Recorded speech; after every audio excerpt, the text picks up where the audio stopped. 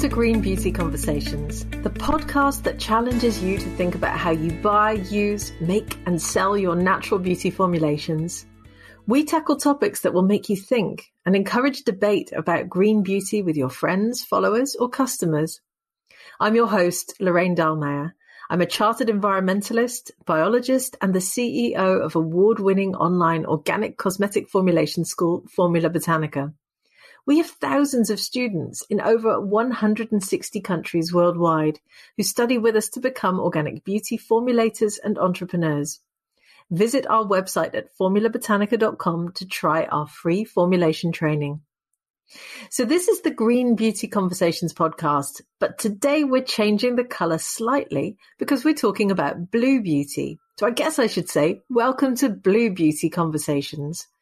But what is blue beauty and how does it differ from green beauty? And why should all beauty brands be thinking about their environmental footprint and giving back to the environment? So to find out, today I am interviewing Jeannie Jarnot, who is on a mission to deliver beauty you can trust, one hero product at a time, and who wants to make clean beauty the rule rather than the exception. The complexity of navigating cosmetic ingredients only fueled her passion to make it simple to discover safe, effective, and luxurious skincare. Today, as the founder of Beauty Heroes, Jeannie brings a lifetime of beauty, wellness, and ritual to her company and her customers, delivering healthy beauty through the thrill of discovery. So welcome to the podcast, Jeannie. Thank you, Lorraine. I'm excited to be here. So let's dive straight in. What is blue beauty? Blue beauty was a term that I coined after hearing industry trendsetter talk about trends that were coming for the future and in a very meaningful way, not just like, oh, this is a beauty trend. It was more like global trends, societal trends. And it was a few years ago. And what he was explaining was that consumers and the world was really going to be pushing the envelope for beyond going green and looking for companies that are making a positive net impact on the environment, that he called that going blue. And that had nothing to do with the beauty industry. That was just a sort of larger trend for, industry, for all industries. I wrote that down and I was thinking about it that night after that conversation. And I thought about so many of the brands I was working with. I was working with Honua Skincare, a Hawaiian-based brand, and several other brands. And we were working on environmental initiatives. And what this kind of light bulb went off in my head. And I thought, well, that's what really the green beauty industry, the people who really founded green beauty, indie green beauty brands, that was their intention, was to make a net positive impact on the environment. And sort of this aha moment happened where I was like, well, green beauty really is blue beauty.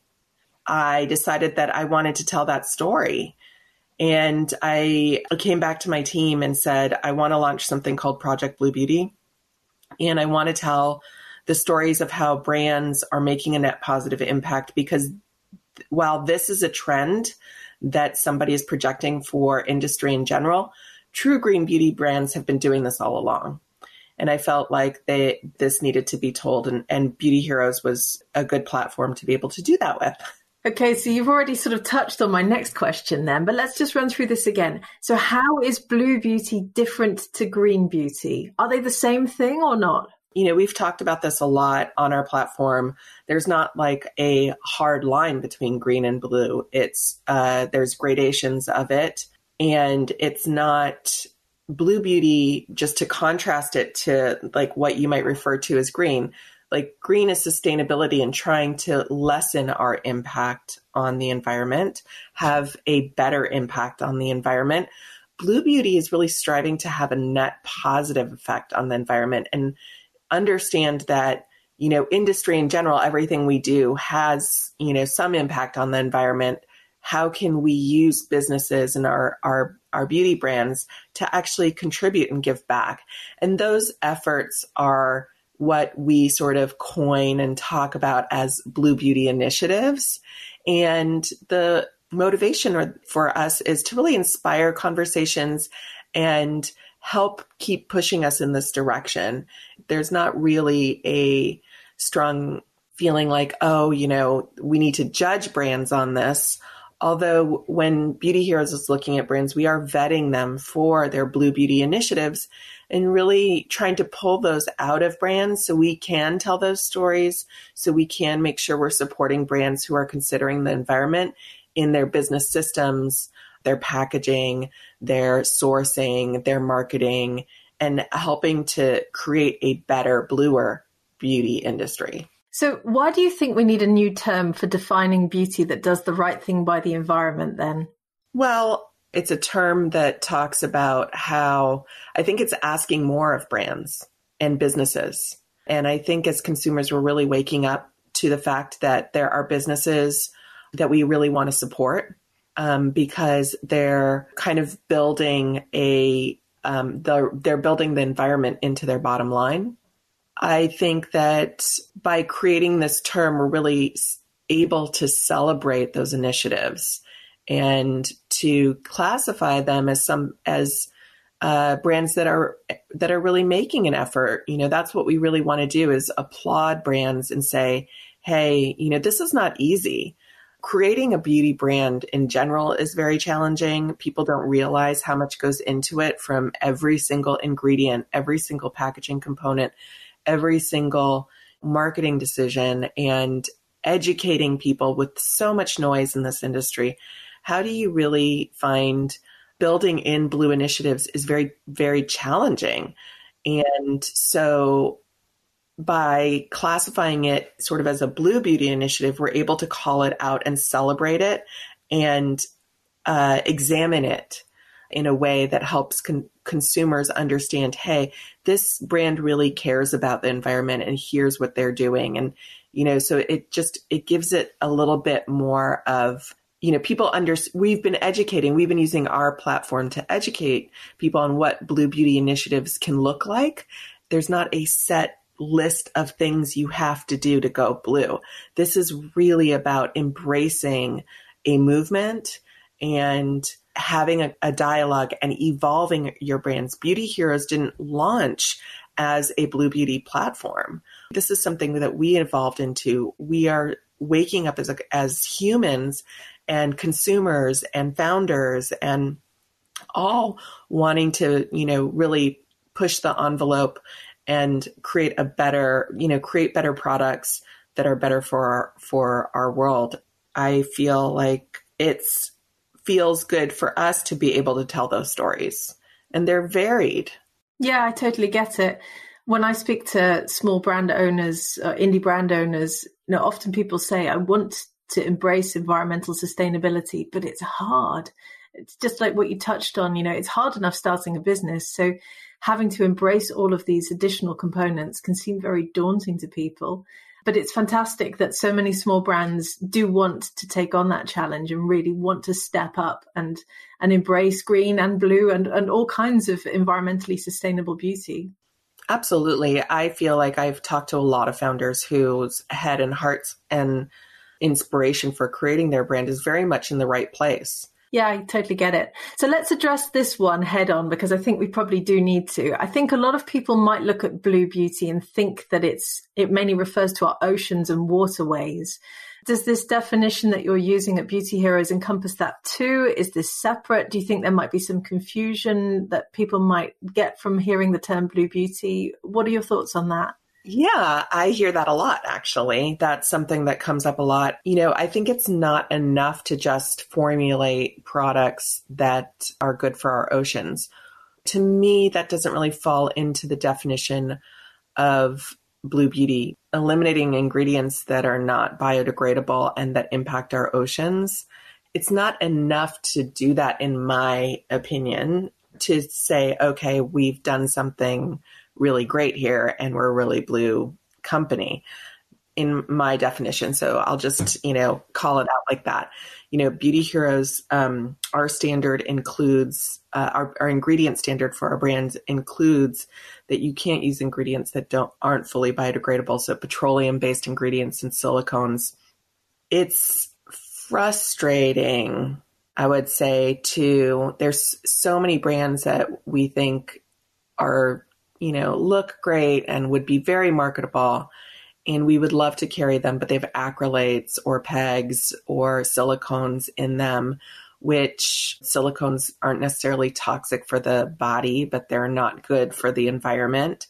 And so just eliminating those to me wouldn't classify you as like making a Blue Beauty initiative. It's kind of like basic, right? The whole premise for Beauty Heroes was, hey, once we know an ingredient's not good for us, like don't use it. Kind of common sense. And once you know an ingredient's not good for the environment, you shouldn't use it. I think that's basic, that's sort of like a basic level. With Blue Beauty, we're trying to have a conversation and to celebrate initiatives that are making a net positive effect on the environment. Let's delve into that one a little bit more then. So how can beauty brands have a net positive environmental impact? Because the very definition of a consumer brand means you're producing something to be consumed. So it's not easy to put something back into the environment when you're producing an actual product. So how are beauty brands doing that? And can you give us any examples of brands getting it right at the moment?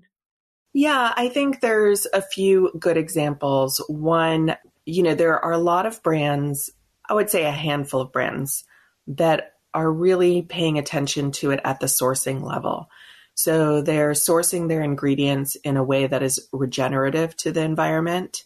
True Moringa is a really good example. I don't know if that's a Formula Botanica brand, but it's a really great brand that's in Ghana.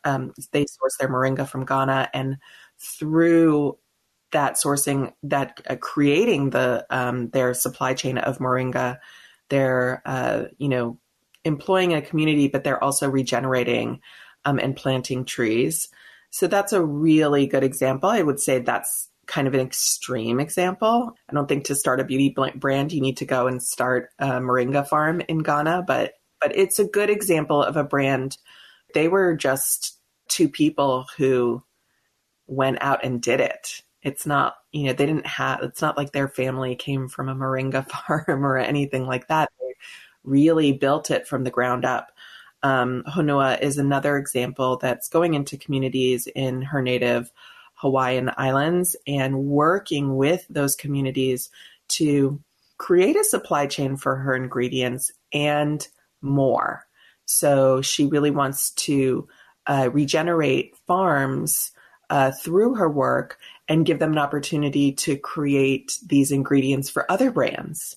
And that she genuinely really is doing that work on the ground, going to these farms, working with these farmers, learning what it takes, buying the ingredients from them and investing the money back into them so they can produce more. So I think those are two good examples of people who are sourcing, brands that have done that at the sourcing level. I think that making contributions to environmental causes, we see a lot of brands for every order, they're doing one tree planted. I think that's a great initiative. I think to take that further, seeing some brands really do is engaging their customers in that project, to make it really meaningful. It's really about educating your customer. Okay, you placed an order, we've planted a tree. This is kind of what else we're doing. This is how we're tying it all together. I would say, the brands that I really think of as Blue Beauty brands, they're not just doing one thing. It's kind of this whole, their brand really encompasses all the different ways that they can go blue. They're constantly, like I said earlier, evolving. There's one brand that we're doing a profile on. They're a bigger hair care brand, Inner Sense Organic Beauty, and I've actually been talking with them for a few years about their plastic bottles. They've done a whole slew of things. They became a 1% for the planet company, which means that 1% of top line revenue goes back to environmental causes, which sounds like a very little bit, but when you're in business, that's actually a lot. They've transferred all of their plastic to post-consumer recycled plastic. That's a second initiative. And then they are working with an organization called Plastic Bank to become what they're calling plastic proactive, where they are reclaiming and collecting more plastic than what they're creating. And they're starting, before they can be plastic proactive, they're working with the Plastic Bank to clean up the last 5 years of their plastic consumption. So they really thought about it. They didn't say, okay, we're going to start from today and make sure that we're working with the Plastic Bank to fund collecting more plastic in areas where there's a lot of plastic pollution equal to the amount that we're generating, but we're actually going to look backwards 5 years. I thought that was a really thoughtful initiative and a good example of how a bigger brand that uses plastic for every single bottle of shampoo and conditioner to frame it. Those are the types of stories we're excited to tell. Yeah, well, that's exciting to hear. I mean, I've been talking about this quite a lot on my own personal Instagram feed recently as well, talking about climate neutral, carbon neutral beauty and what that actually means. And it's the brands who are looking at themselves and who are really saying, okay, where can we mitigate what we're doing? Where can we change our own processes so that our impacts are lessened? Who I think are doing the best. I think a lot of the big brands are starting to look more at offset schemes. So they have the impact and then they just pay to offset it. And that, of course, is never going to have a long-term positive change for the environment. But it's exciting to hear about all these small brands who are really delving deep into their own processes and their own ethos and philosophy, really, to figure out how they can do the right thing. Yeah, one of the things I think that's hard for brands is it's very hard to tell your own story and to say, hey, look what I'm doing, look what we're doing. You need to do that.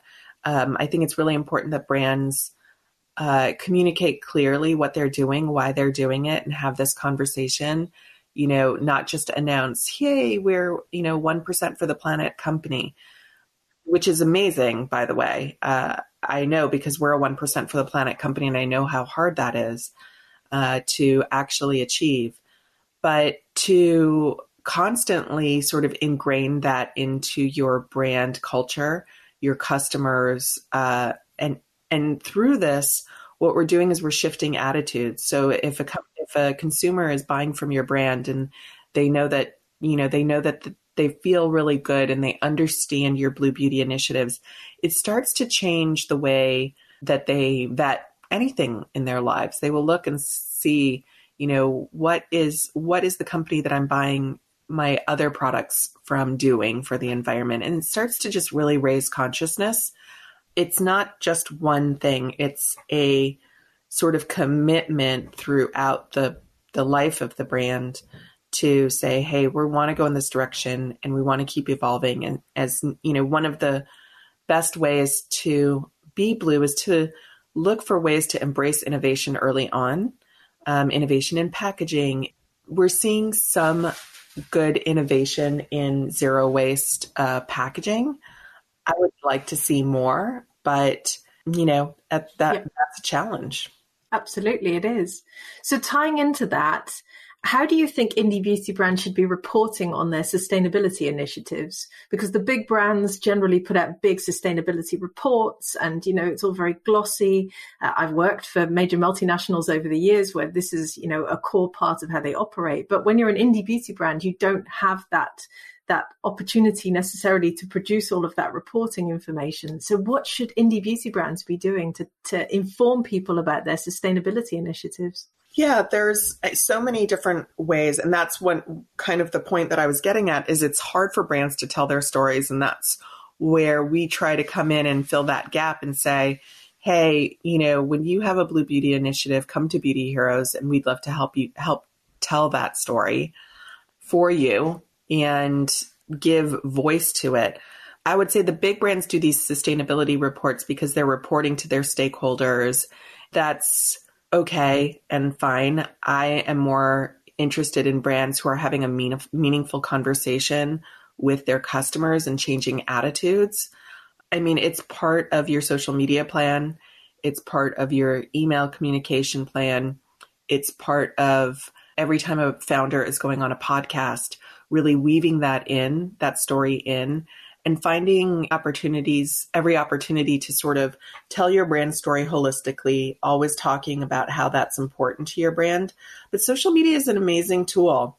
We're seeing that right now in America with the rise and call for racial justice. Social media has been an incredible tool.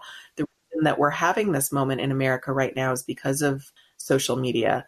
So I think putting together a very brief report and sending it out to your consumers without all the gloss, well formulated, founders, I think can, one of the things we look for at Beauty Heroes is a strong founder and a strong founder voice. So founders making connection with their customers and really telling them these issues are important to me. It's why I started my brand. It's the work that I want to do in the world and coming from a very authentic place. Those are the brands that I am seeing be most successful. So what advice would you then give to indie beauty brands who want to embrace blue beauty, environmental sustainability, and who want to have a net positive environmental impact? Yeah, I would say on our site, we've got lots of blog posts about this. We're about ready to launch a new website very soon that's got sort of a list of what brands can do, what consumers can do. Watch for our content and be inspired by it, because that is the point of it. It's to inspire others to join in and to do more and do what they can. I know that this is very hard. And that's why we've created this platform to tell these stories. Learn from what other brands are doing. I always tell brands, for beauty brands, I absolutely believe that there is DNA in your brand and formulas, and there's lots of things that should be proprietary and that you shouldn't share. Your lab, maybe your packaging supplier, unless it really depends. I mean, I have some brands who have found a zero waste or really good packaging supplier, and they tell as many brands as they can because they want to share the information. And I think when it comes to best practices in the realm of blue beauty, this is a place where we shouldn't really hold things proprietary. We should really share them with others so that, we're contributing to the bigger picture. Sounds great. So then in that case, where can our listeners find out more about Project Blue Beauty and Beauty Heroes? Our website is beauty-heroes.com. If you go to our blog, you will see we've got at least one Project Blue Beauty blog post every month, going back a couple of years, but there's a lot of content on there. And as soon as we launch our new site, there will be a brand new Blue Beauty page that has a lot of, we've polished up the information. It looks good. In fact, to keep it simple, we actually own the URL bluebeauty.com, and that will always point to our Blue Beauty page. So it's easier to find. Just look at our content. We're putting out more. Subscribe to our newsletter list. We do so that you can get alerted when new stories come out, so you don't have to check out. So you don't have to come back and check back for content. You'll just get it in your inbox. You'll get all of our information if you sign up for our newsletter list, but we do put out Blue Beauty content regularly, and you'll find it that way. Awesome. Well, thank you so much for taking part in Green Beauty Conversations, although perhaps for today we should call it Blue Beauty Conversations. Mm-hmm. And I wish you the best of luck with Project Blue Beauty. Thank you. Thank you, Lorraine. Appreciate it. Thank you to Jeannie for joining me in our latest podcast episode. Regardless of whether we call it Blue Beauty, Green Beauty, Teal Beauty, or Verdant Beauty, I hope you'll agree that it is refreshing to hear tales of beauty brands around the world who aim to have an environmental benefit. Of course, achieving that lofty goal will be challenging because it will involve looking very closely at a brand's ingredient sourcing strategy, packaging choices, manufacturing processes, and the rest of their supply chain. In fact, the only way to have an environmental benefit or a positive environmental impact is either through putting back into the environment, perhaps by sequestering carbon through the ingredients farmed for your formulations, or through offsetting, which, as we discussed in our recent podcast on whether beauty brands can ever be carbon neutral, is not a panacea, of course, as it is simply a component of your overall environmental strategy, and it ultimately isn't the answer. As a chartered environmentalist, and having myself worked in environmental management since 2003, I can tell you that the beauty industry is one of the most unsustainable industries I've worked in. So it is really heartening to see so many indie beauty brands aim to step it up. Up until really quite recently, no one was even seriously having a conversation about sustainability. So I am pleased to see that things are changing. I hope this podcast has inspired you to think about the environmental sustainability of the beauty industry. If you want to learn more, make sure you check out our previous podcast episodes on carbon neutral beauty and beauty miles. And don't hesitate to send us a message through our social media channels to tell us what you think. I often talk about environmental sustainability in the beauty industry on my own personal Instagram channel too, at Lorraine Dallmeier. So thank you for joining Jeannie and I for this latest episode of Green or Blue Beauty Conversations. I hope you enjoyed it. Make sure you subscribe to our podcast on iTunes, Spotify or Stitcher, and stay tuned for the next episode. Follow Formula Botanica at Formula Botanica on Facebook, Instagram, Twitter, YouTube, Pinterest or LinkedIn. We are everywhere. Visit our website at formulabotanica.com and sign up for our free online course on how to become an organic skincare formulator today.